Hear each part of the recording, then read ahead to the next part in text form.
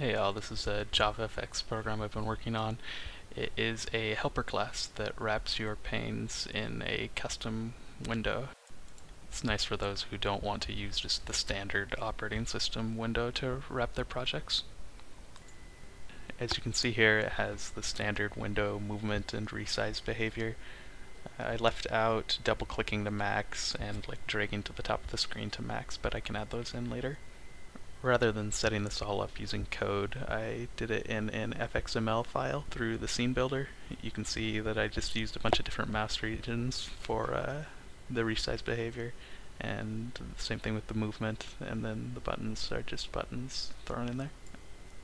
I think doing things this way is a lot easier for people who are new to JavaFX. You don't have to set up all the event handlers in code. You can just let the FXML loader do it all for you. Taking a look at the helper class here, we can see that all it's really doing is creating a stack pane, accepting your client GUI pane area, padding it, and putting the window pane on top of it. Here's the controller that's set up by the FXML loader. The only things I added to the initialization were the mouse cursors for the different resize regions.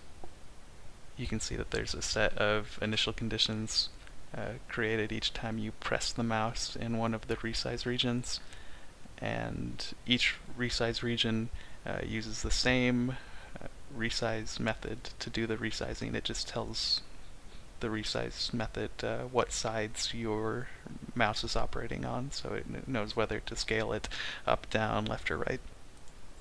And you can see the maximize and restore button just checks to see what the current style class of the button is, and when you press it, it switches it to the other one.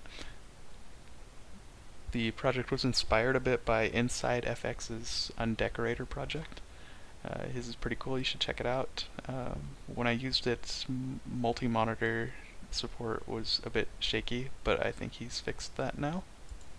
I'll put the link to his project in the description. You guys should check it out. And that's pretty much everything. Thanks for watching.